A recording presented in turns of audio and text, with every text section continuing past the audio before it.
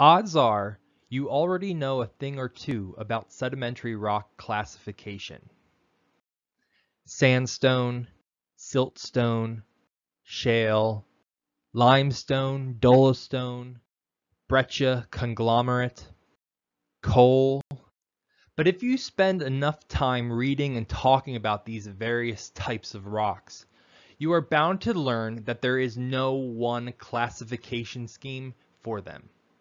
And more troublingly, there are a lot of different words that mean the same thing. In this video, I'd like to guide you through several alternative ways of classifying sedimentary rocks and help you sort through some potentially confusing terminology. Let's begin. One of the easiest ways to classify rocks is to separate clastic rocks from non-clastic rocks. A clast is a particle or grain of lithogenous sediment. It is a particle derived from weathering and erosion of pre-existing rock. Therefore, the term clasts is sometimes used interchangeably with lithic fragments, detritus, and detrital sediment. Clasts range in size from boulders, which are meters across, to small clay-sized particles that you can only see with the use of sophisticated electron microscopes. In any case, if you look closely at clastic sedimentary rock, you will find evidence of grains produced from weathering and erosion. Not surprisingly, non-clastic rocks generally don't consist of grains. That said, the distinction between clastic and non-clastic rocks is not always a clear one. Consider the case of carbonate rocks. Carbonate rocks consist of minerals made of the carbonate anion, CO3. These minerals include calcite, aragonite, and dolomite. The two main types of carbonate rock are limestone and dolostone. Some carbonate rocks are truly non-clastic. For example, some limestones consist entirely of micrite. Micrite are particles of calcium carbonate that are less than 4 microns in diameter, or 4 micrometers in diameter. These particles form through chemical reactions in water. In other words, micrite is a type of hydrogenous sediment. But some carbonate rocks consist of one or more types of clasts. Generally speaking, we can distinguish between 3 types of clasts. Lithoclasts fit the classic definition of a clast. They are lithogenous sediment derived from pre-existing rock. In the case of limestone, a lithoclast is a reworked carbonate fragment usually derived from pre-existing rocks with sizes greater than 2 millimeters. Bioclasts are particles, grains, or pieces of organisms, such as fragments of shells or bone. Put another way, bioclasts are grains of biogenous sediment. Seashells, which are made of calcite and aragonite, are common bioclasts in clastic limestone. You will also sometimes see the term intraclast. Intraclasts are irregularly shaped grains that form from erosion of partially lithified or soft sediment. Intraclasts can be lithogenous sediment, biogenous sediment, hydrogenous sediment, or some combination of all of the above. A specific example of intraclasts are called rip-up clasts. Rip-up clasts are gravel-sized pieces of clay or mud that are created when an erosional event removes pieces of clay-rich sediment and transports them some distance. Because clay sticks together and is cohesive, the pieces can be transported and subsequently preserved when they are finally deposited in a place. In any case, carbonate rocks are neither clastic nor non-clastic. They are somewhere in between. For this reason, carbonate rocks are usually treated as one of a number of different categories. One of the other most important categories of sedimentary rocks is sometimes called terrigenous. Terrigenous rocks include breccias, conglomerates, sandstones, siltstones, and mudstones and shales. Although they sometimes contain biogenous or hydrogenous sediment, the textbook examples of these rocks are made almost entirely of lithic fragments of igneous, metamorphic, and other sedimentary rocks.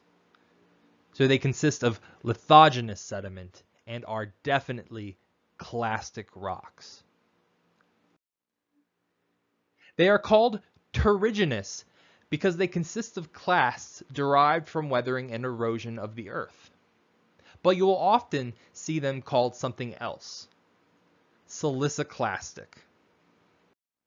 This is because terrigenous rocks consist almost entirely of silica in the form of silicate minerals like quartz, feldspar, mica, and clay.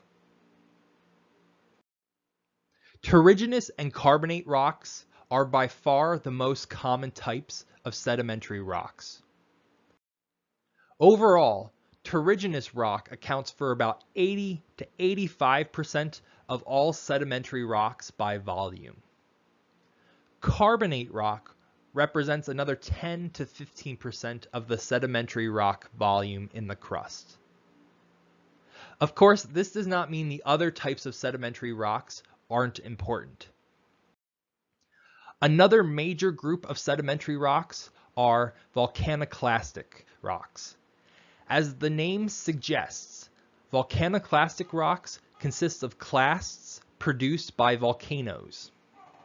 They are also sometimes called pyroclastic rocks. However, whereas pyroclastic refers only to detritus ejected forcefully by volcanic eruptions, volcaniclastic represents all clasts produced by volcanoes. So it is the more inclusive and the more preferred term. It is important to recognize that volcanic eruptions produce both igneous and sedimentary rock. Naturally, volcanoes often release magma in the form of molten lava, which can cool and become extrusive igneous rock, like basalt. But when volcanoes erupt explosively, they also eject a variety of other materials, which we collectively call tephra. Volcanic ash is just one component of tephra. Volcanic ash consists of clasts of igneous rock, as well as particles and grains of volcanic glass, and amorphous and non-crystalline material produced by the rapid cooling of magma. Tephra also includes much larger lithic fragments, which were forcefully ejected from the volcano as cool blocks or partly molten chunks of magma. After a soft tephra becomes hard sedimentary rock through the process of lithification, we call it a tuff. A tuff is a type of volcaniclastic rock. Overall, volcaniclastic rocks are clastic rocks, consisting of various fragments of igneous rocks and glassy minerals. There are a number of other important types of sedimentary rocks. These include amber, coal, phosphorite, chert, evaporite, and ironstone, among others. Although all of these rocks are non-clastic, they form under very different circumstances. Coal and amber only form in the presence of life, in environments where plants provide biogenous sediment and biogenic material. Evaporite, in contrast, does not require the presence of life whatsoever. It consists of hydrogenous sediment produced by natural chemical reactions. The others, chert, phosphorite, and ironstone, can also form from hydrogenous sediment in the absence of life. That said, it is known that life forms play critical roles in the formation of all of these rocks. It is helpful to think about these sedimentary rocks collectively as a loose category of biochemical rocks. Chemical reactions, including reactions catalyzed by living organisms, are necessary for the formation of all of these rocks. In summation, classifying sedimentary rocks is a somewhat messy affair. There is no perfect way to do it. We just have to recognize that some rocks may be similar in one way and different in another. As a rule, whenever you think about a rock, you need to be mindful that it may actually be a peanut butter cup. Not entirely chocolate, not entirely peanut butter, something in between. Moving forward, you should concentrate on committing these sedimentary rocks to memory, learning how to identify them by sight and feel, and understanding the circumstances under which they are deposited.